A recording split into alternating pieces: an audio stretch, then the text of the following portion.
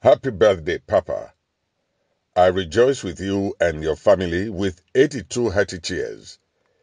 No doubt, the birthday came at a time the Redeemed Christian Church of God, RCCG, has been coming under intense attack. Though with divine wisdom, neither you nor your people deemed it fit to respond.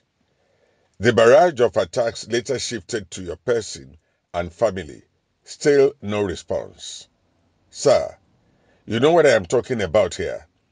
The demise of banker Herbert Wigwe, considered to be a major financier of the projects of City of David Parish.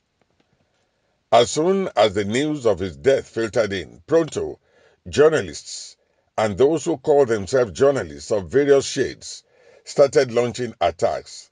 One, to utilize a long-awaited opportunity to pull down RCCG, your person and family, and two, to secure a huge number of views from their already monetized social media platforms.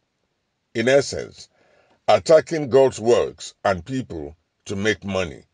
The attacks and your attendant golden silence, however, came with great lessons for some of us, more so on the accusation that you have positioned your son to take over from Pastor Iluyobade.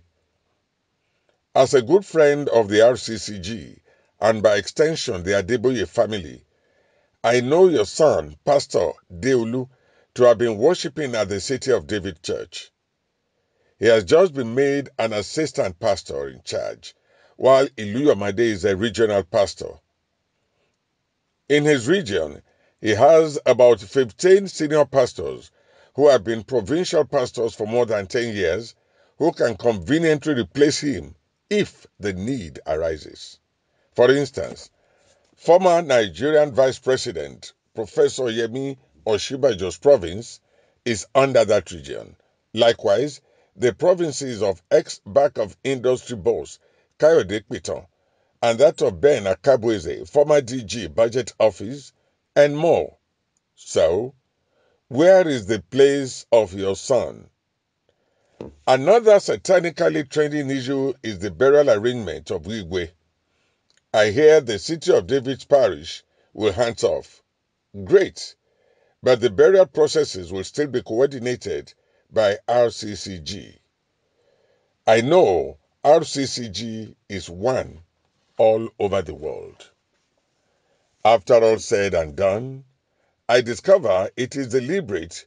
The RCCG has not spoken, even in the wake of provocations by these so-called writers who are now mostly CEOs of this TV and that TV. No thanks to the inability of the Nigerian government to halt this ugly trend of proliferation of online platforms. It may interest you, sir, to know that since we started running 24 hours of transmission on Iconsat since 2019 as Clearview TV, we now have Clearview Television, Clearview Satellite, Clearview Cable, and lately Clear TV, with some of them duly registered with the Corporate Affairs Commission, CAC. In conclusion, Papa, I thank you. The spiritually matured silence against this barrage of attacks has taught many of us to be silent in the wake of intentional provocation. This world is indeed a place for many custodians, operators, and sponsors of provocation waiting to use your reactions against you. And the job appears so simple to carry out as their chief sponsor, the father of lies in John chapter 10 verse 10, who has come to steal, to kill, and to destroy, is behind them strong and mighty. With this divine tactic of silence by you, Papa, and the RCCG, I now believe more than ever before that the body of Christ indeed will be marching on, and the gate of hell shall not prevail. Again, happy birthday, sir, and we pray for many happy, fruitful returns in good health. Shalom.